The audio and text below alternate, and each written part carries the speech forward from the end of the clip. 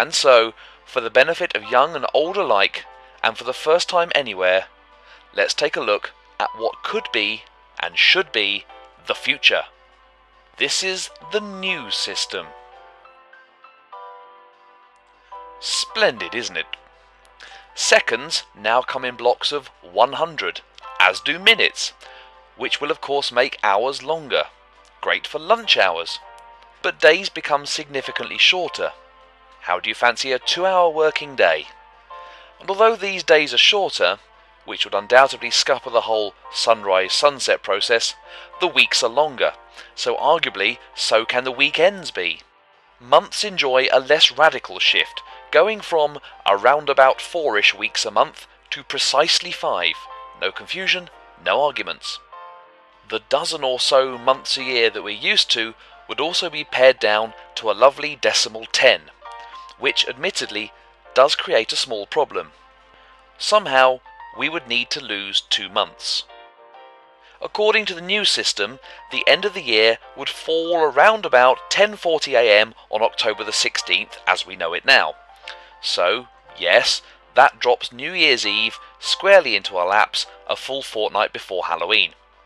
And logically speaking, it would make sense to simply abandon November and December and deny they ever existed. However, if you were to reference the history books, you would discover that in the days immediately before Roman times, there were only 10 months. July and August were wedged in the middle as a tribute to Julius Caesar and Caesar Augustus.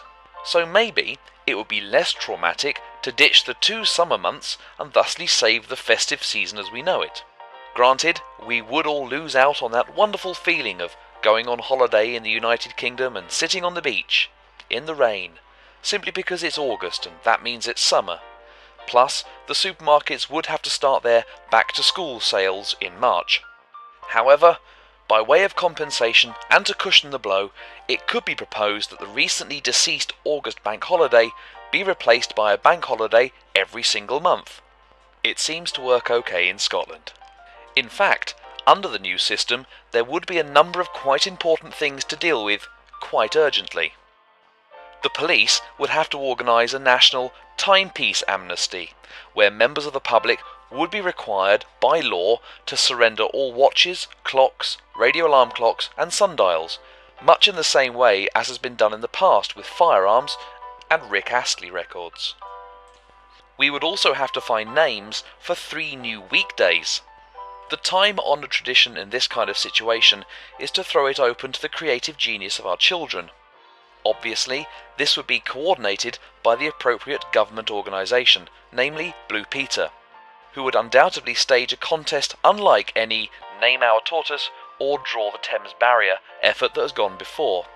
Care should be taken though, as the creative genius of our children may well burden us with the likes of Beck's Day or indeed Justin Timber Day.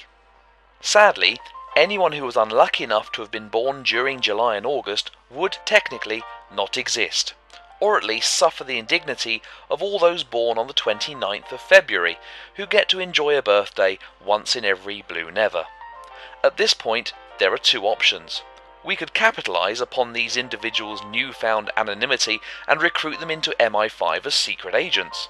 But, as summer babies account for roughly 16.5% of the UK's population, it raises the question, does Great Britain really need 990,000 new spies?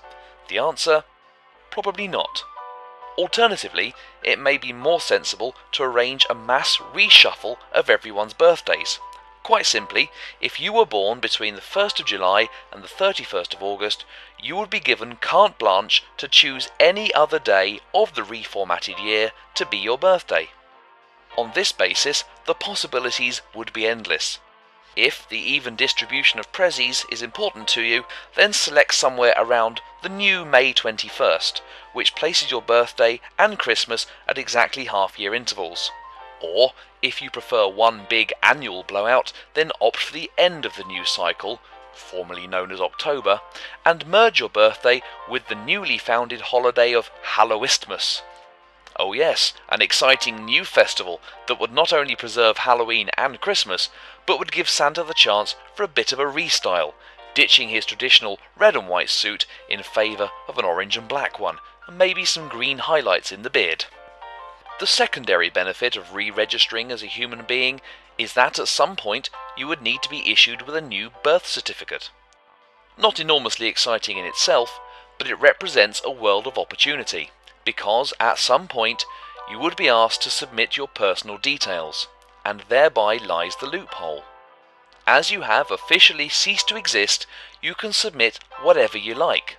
Call yourself Antonio P. Thunderbolt if you want. It's your life.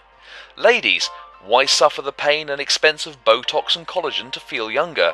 Just knock 15 years off your age and be younger. And if the mood takes you, why not nominate new parents? The pocket money is probably better under Mr. and Mrs. Bill Gates, or as you like to call them, Mum and Dad.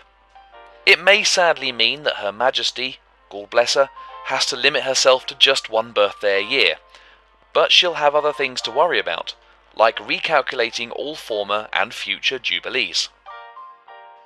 It may also become necessary to have a quiet word with nature. Experts have recommended that a task force be assembled to deal with the resulting confusion throughout the animal kingdom.